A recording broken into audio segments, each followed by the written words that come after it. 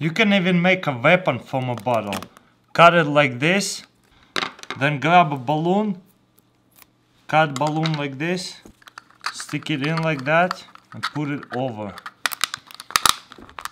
Then grab a rubber band and put it over. So, and then it's pretty much ready to shoot. And this part is like a guard, so whenever you stitch out and shoot, you're pretty much not gonna hurt it. And in this experiment, empty water bottle can be used as a yolk separator from white stuff. Let's see what I'm talking about. Pretty much we grab an egg, you see, break it like that. So you see, you need just a yolk and you don't need this white stuff. So, but that's pretty hard to separate it because it's liquid. So you pretty much squeeze the bottle like that and then let go and it gets sucked in like that, and then you just boom, and you got just the yolk and this like the white stuff.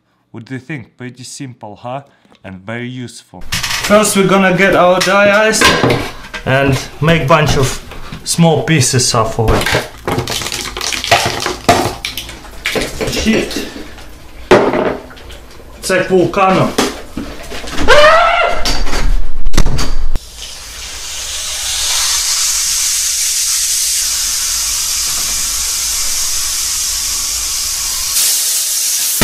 Oh! Let's try this again.